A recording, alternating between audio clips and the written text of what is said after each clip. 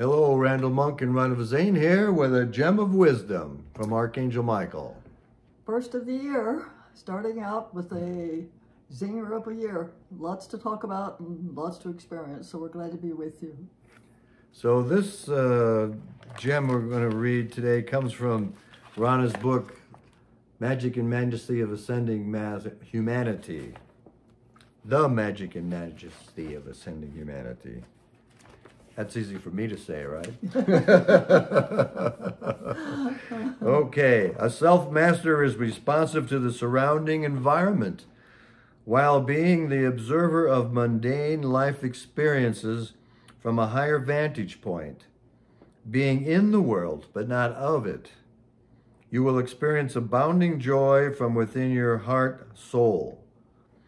You will still experience personal and physical distress. However, you will have the wisdom and the tools to transcend it. So, what do we actually mean when we talk about self-master? Michael talks about it a lot. You must become a self-master. Well, first, let's understand that humanity as a whole, the masses that are still partially in their instinctual human nature and beginning to become consciously aware of what's going on around them and to have individual thoughts. You see, in the past, as Michael said, hardly anyone in the past ages had an individual thought of their own. That was because humanity was more like, like with the animals. They're in herds, they go in groups, they follow the group, they follow the leader. And so that's the way it's been. We've always looked outside of ourselves for guidance, for our salvation, to help us, to tell us what to do, and to judge us if we're not doing it. And so in this day and age, we are coming into our human consciousness and reaching for our higher consciousness on the way to our superconsciousness. So we have to begin somewhere. And so where to begin? You begin with the nudgings of spirit. If you begin to listen to the whispers of your oversoul higher self, you begin to get that feeling that doesn't quite fit right for me. There must be something more. That divine discontent begins to build. And so you start searching. You start looking for some answers. And the old answers, you begin to think, that doesn't fit me anymore. And you feel restricted and confined.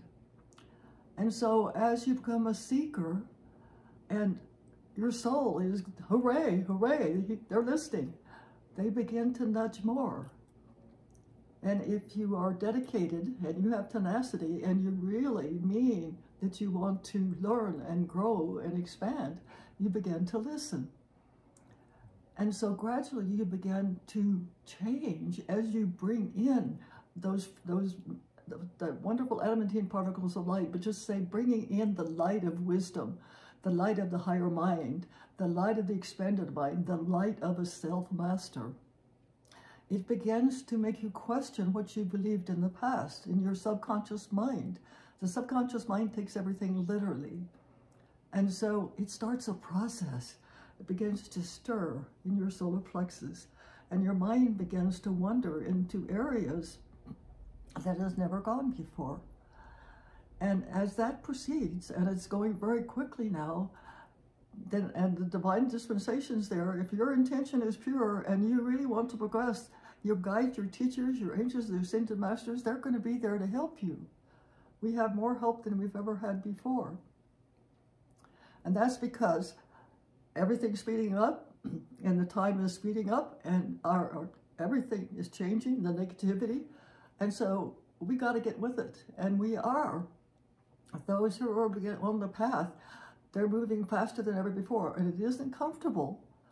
It's disconcerting. These things that we've experienced in this time maybe took 5 or 10 lifetimes to experience and go through. Can you believe that? And so as you begin to become self-aware of yourself and who you are, and you begin to open those memory seed atoms that are waiting for you to tap into the higher frequencies that is your roadmap. It's like checking into an advanced application on your computer. That's a good analogy now, because that's kind of the way it works. And you began to getting these little gems of wisdom, these aha, these inspirations. And as you do that, you stop looking outside yourself to other people for validation. What you should do, am I good enough now? Do you believe, you know? And that was the old way. The energetic accords we attached to each other because we forgot we had all of the strength, power, help, the wisdom, everything we needed from that pillar of light. But we expanded into this cross of matter, which went this way, but it also went this way because these energetic cords that we attached to each other, dragging along everything from the past, all of that garbage, like this is designer garbage, all the beliefs and everything that you've carried from past lives, and then projecting that out in the front, and that was your picture of reality. So now, just right now, I'm getting that cross of matter began to come back here, because you begin to draw that in, as well as that the cross of matter here, the light and the shadow. It was supposed to be, that spectrum of light and shadow was supposed to be equal. And we were supposed to have opportunities. We were co-creators. We were supposed to be able to co-create and use our intelligence. And it was supposed to be the good, the best, or the good, better, or best choices. But you see, we started using it negatively. And then as we sank into that density of the lower dimensions that we weren't supposed to go into, the light was like this, and the shadow was all way, way, way, a lot. So it was very balanced. So what are we doing now? As you move along, as you begin to rectify all of that, we're bringing that cross of matter back into the appropriate or the originally designed spectrum of light. And so what happens then? You stop looking out there for validation. You stop looking out there for answers. You begin to tap into your conscious mind, your intellectual mind, but also you gradually begin to tap into your higher mind, your sacred mind, where all of your intelligence, everything you need to know, everything you need to understand is there. And so you begin to build, or you begin to move in a higher frequency hologram, a world of your own. You're still involved with, like we've talked about this, your birth hologram and the family and everything.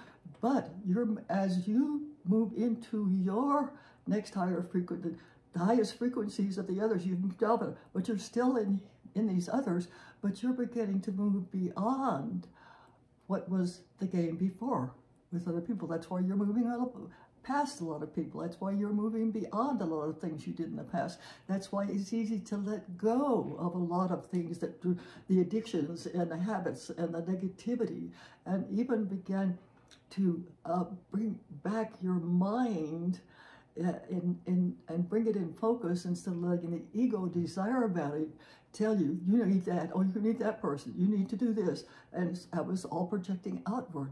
You're beginning to turn inward for your answers, which is your truth. And as you're told, you need to run all that information. I always say, everything you read, run it through your heart monitor. Sit with it. Meditate on it. How does it feel?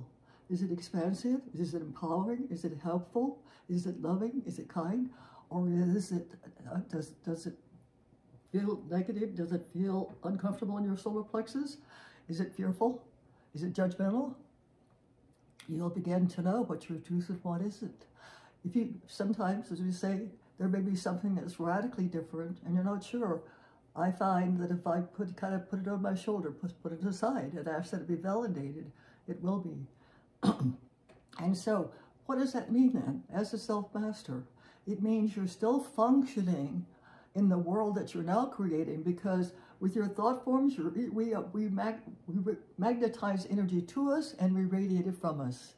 That's constant. We are electromagnetic energies, just like everything else is. And so, like they say, change your mind, change reality. For our world, the universe will adjust itself to fit the frequency patterns that you are projecting. And so that's why Michael says, begin with yourself. You see, become the change you want. As someone says, become the change you'd like to see. First has to start here. And so self-mastery is, I am claiming my wisdom, I am radiating, I'm bringing forth as much love and higher frequencies, adamantine particles that I can integrate. I am taking what I need, and then we are projecting it out into the world. I dedicate 20% of the adamantine particles that I bring forth into the world solar pyramid. That's true tithing. And Michael says if you do nothing else with that, it is enough. So becoming a self-master means you are the creator of your reality. And as you gain in strength, and as you gain in love quotient, or as you lift your consciousness, it expands further and further from you. You become that pillar of light. Instead of projecting out this way, you're projecting this way. That's why he calls us lightning rods, lighthouses. Because we are, if you could see that beautiful energy that you are sending out and how it affects other people. You know, there's some people are drawn to you, and others, you feel like you're not very comfortable. We are becoming more intuitive. Everyone is becoming more telepathic, whether they know it or not. That's why a lot of these things that are going on, the changes astrologically in the world, the unsettling, even if it isn't affecting you, you're feeling it because it is so frenetic and is so powerful. And so that's why we put that golden orbit around us of protection. And that's why your hologram that you're building is your own creation. And so it really behooves us to begin to focus on what we're thinking. And we'll talk more about that another time when we talk about the null zone. Because as you go forth, as you bring in more light, you're going to be more and more powerful. And you are become a more efficient co-creator. So it's like one of my sayings is you can't hardly move without getting busted right now, because we're being shown what we've created and we have to experience it. So, and anyway, that's where we are, and we're all in it together. So let's support and love each other and focus on becoming that master of self. That's the most important thing, most loving thing you can do for yourself and for everyone around you, so that you can be the example. Randy? Thank you, Ronna. Yes, part of being a self-master is, as it says in this quote, is being in this world but not of the world, and it's being an observer rather than getting caught up in the drama. So when you're feeling like you're getting caught up in the drama, whether it's your personal drama or the world stage drama, pull back a little bit and observe and kind of tune into what you're feeling and center yourself in your heart center, and you may find that helpful. Much love and many blessings from our hearts to yours. Love you. See you next time. Bye for now. Bye-bye.